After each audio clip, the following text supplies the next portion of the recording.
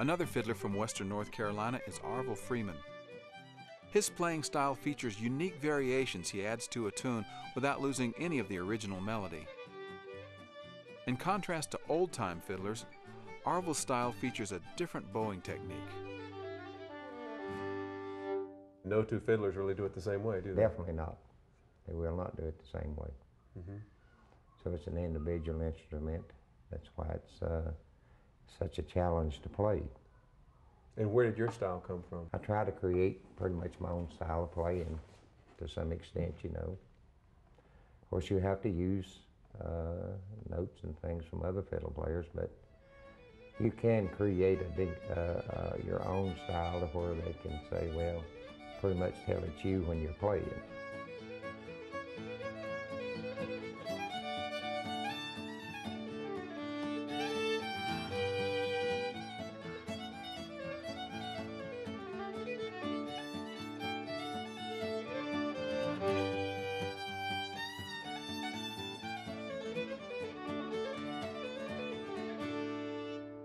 Man, that's wonderful playing. Now show us the difference in that more modern style that you're playing and the old-time style, using a lot of what we call long bow. Long bow, yeah. Give us a little example of that.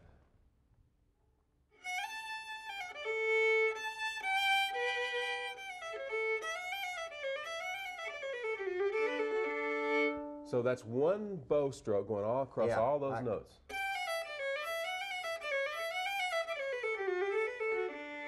Very nice. Now, can you show us what it would be like in little short bows?